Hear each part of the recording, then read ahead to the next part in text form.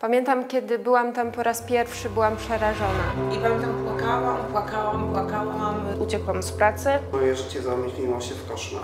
Pamiętam, że płakał, że łzy mu leciały. Nie wiem, czy bym przeżyła, gdyby nie mój chłopak.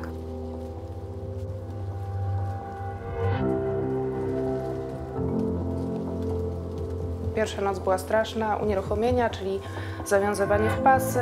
Rozebrało mnie dwóch obcych mężczyzn. Wulgarne słowa, wyzywanie od Po to, żeby mnie opanować, przypinano mnie pasami do łóżka. Na noc, na pół dnia. Bez przerwy przypinana pasami spędziłam kilka tygodni. Dostałam materac na ziemi na korytarzu. Byłam lekko ubrana, było mi zimno.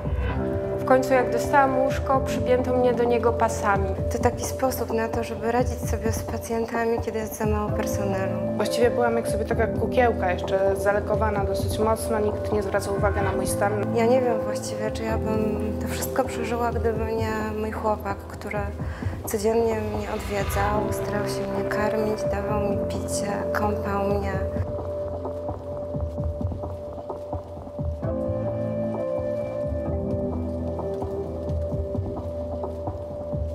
Nie mogłem wstać z łóżka. To trwało tygodniami. Ran machany wyzatu na wizytę u lekarza czeka się 3 miesiące, a ja miałam tylko leki na miesiąc.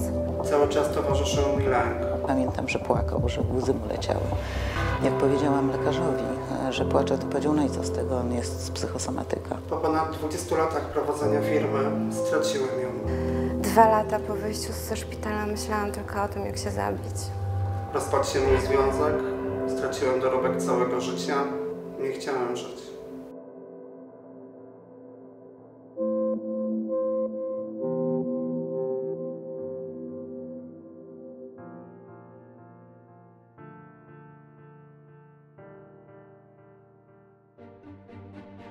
Osoby po kryzysie psychicznym zasługują na to, żeby otrzymać taką pomoc, jaka jest potrzebna w najtrudniejszym momencie.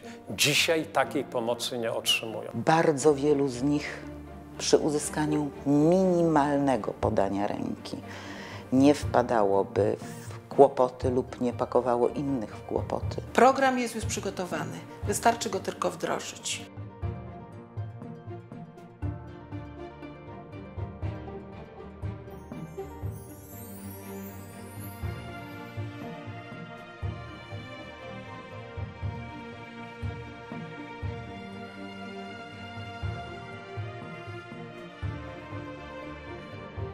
Kongres zdrowia psychicznego jest nam bardzo szalenie potrzebny, właśnie może dzięki temu, żeby zrobić szum medialny, żeby lekarze, żeby ludzie, którzy decydują o tym, że mogą pomóc ludziom chorym, naprawdę wyciągali do nas rękę.